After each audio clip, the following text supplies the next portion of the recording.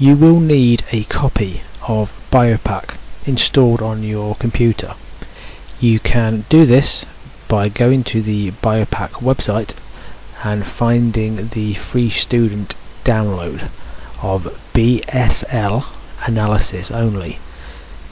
Now, if you download version 4.00 and then either for Windows or Mac, depending on which computer you're running, you will need to create an account with them to be able to download.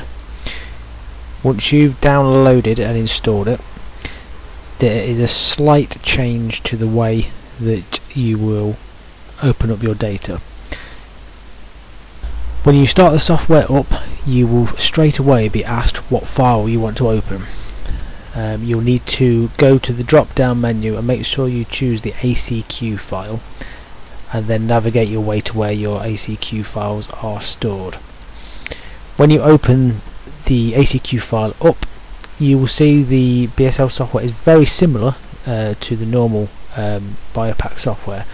There's just not quite as many options there. You may find that the I-beam that you'll need to select for your data is located to the right hand side of the screen, but other than that, everything else should be roughly the same, and you'll be able to follow the rest of this tutorial without any problems. Right, so we're going to do a short run through of how to extract data using the Biopac software.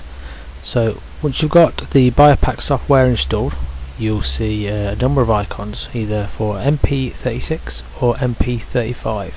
Now this will depend on which of the Biopacs you were using when you were recording your experiment. But if you click on the MP36, that's the one we tend to use the most. Don't worry about it saying no hardware, just click on OK and it'll take you to this Biopac screen. Right, next click on open a graph file, and then make sure graph file on disk is selected and click on OK. Right, so here need to make sure that you have the ACQ file type selected from this drop down here. Once that's selected, you should be able to find your Biopac files that you recorded. So you click on one, click on open, and it will take you into the Biopac window, and your data will be there.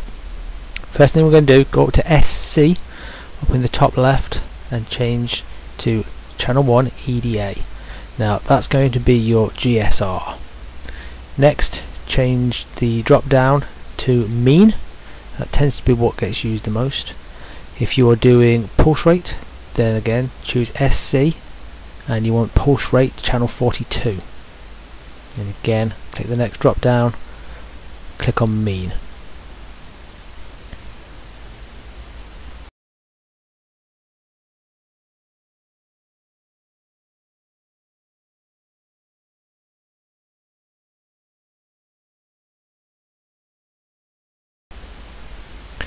Right, now that they're set, we're going to just make sure we can see all the data. So go to display, auto scale horizontal,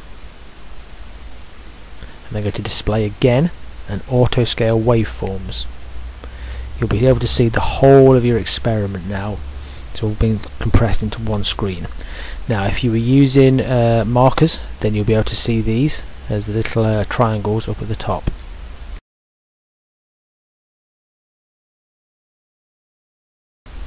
Now in order to actually get to the data, go and select the I-beam up in the top left, and then left click and drag along to where you want to get the data from.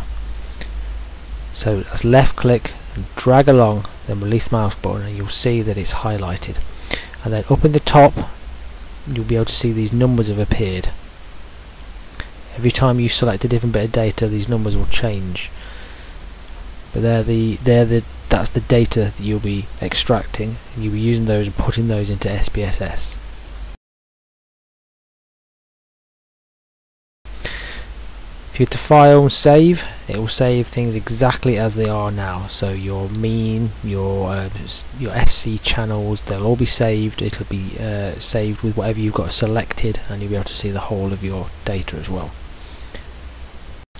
So that covers everything that there is for extracting data from the Biopac. For each of your participants, you'll need to open up the file and do this process of setting the SC channels and the mean, and selecting the areas of data that you want to extract the numbers from.